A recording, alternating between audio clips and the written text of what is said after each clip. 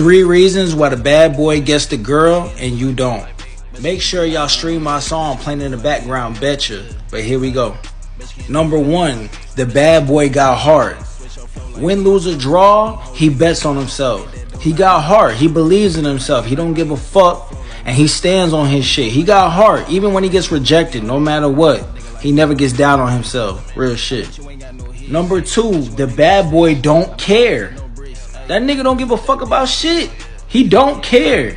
Nothing around him bothers him. The environment doesn't bother him. What women say don't bother him. What women say they want in a man or whatever they want in life does not bother him. He's not fazed. He knows what he wants and he go get it. Real shit. Number 3, the bad boy does not care about consequences.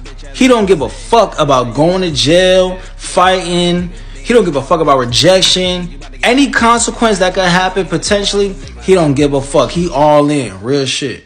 Now remember, fellas, you might think you a bad boy, but you not. Women can tell if you really about that shit or you not. They got a sixth sense. They know. Their intuition is crazy. You either are or you not. So don't lie to yourself. Real shit.